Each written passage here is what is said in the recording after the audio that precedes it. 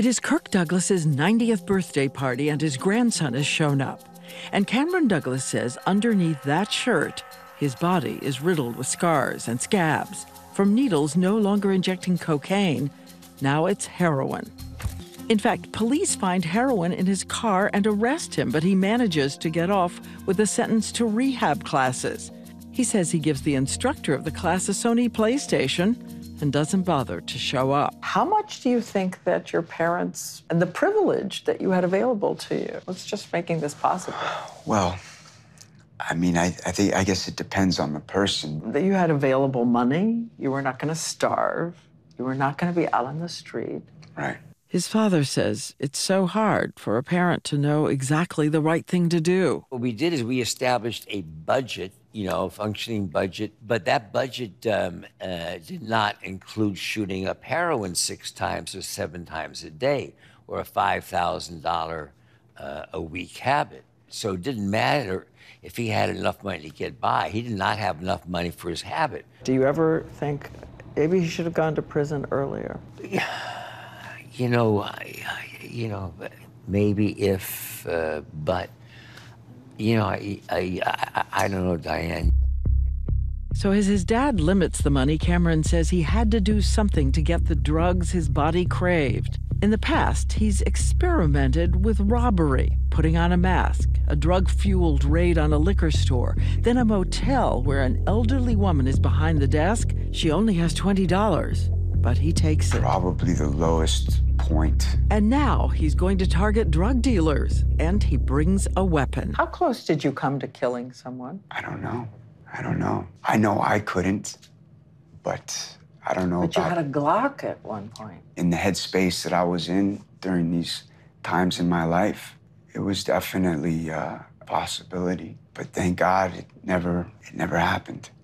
And at this time, he is also scrambling to learn a new trade.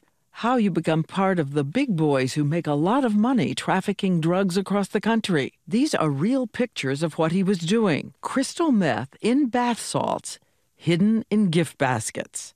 His communications are in code, his equipment encrypted. You had burner phones, you had tracking devices. For about a year and a half, he takes in thousands of dollars and believes in his drug-fueled state. He's just too alert to get caught. It was January 2007. This is former special agent in charge of the New York DEA, James Hunt, who remembers the moment his investigators tell him about Cameron Douglas. Not much surprised me anymore, but to think that, like I said, somebody who grew up, educated, wealthy lifestyle would get involved in the slimy, world of drug trafficking. Significant. Dealing in like pound quantities. Significant damage because meth is so addictive. You're selling poison, basically. Cameron has no idea the DEA is tightening the noose, even getting a friend of his to wear a wire. But he says even though he is 30 years old, he is so tired, so strung out on drugs, he starts to pray. What did you pray? I prayed for my family, and I prayed that I would find my path. Sometimes prayers are answered in mysterious ways. A knock on the door at the Gansevoort Hotel in New York City. I'd asked my girlfriend if it looked like they were agents or detectives, and she said no. And I said, "You sure?" She said, 100%. And I opened the door to central casting DEA agent.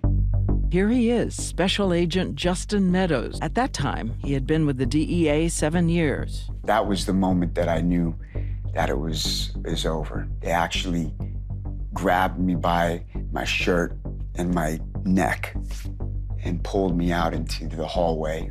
And this is the picture they take at DEA headquarters. To top it all off, I had this T-shirt on that says, "Yeah, it's really me." He asks to make a call to his father, who answers so happy to hear his son's voice. Cameron freezes. He said, "Not good." That was about as far as I got. Agent Justin Meadows takes the phone to deliver the news. And what did you say to him? I said, "I'll speak to him." I believe he was just in a state of shock. Did you think to yourself, I've just told Michael Douglas that his son has been arrested? The truth is that it didn't matter. I was speaking to a father at that point. Come on, step back. Come on. The next, the world sees Cameron Douglas's famous parents. They are in a sea of screaming reporters.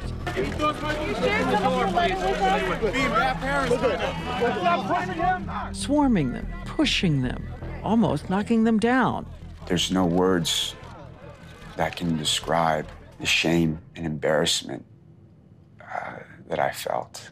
He is placed on suicide watch. When he looks out the window at the Metropolitan Correctional Center, it has frosted glass, but inmates have used toothpaste to scratch out openings so they can see. You can look down on all the people walking around.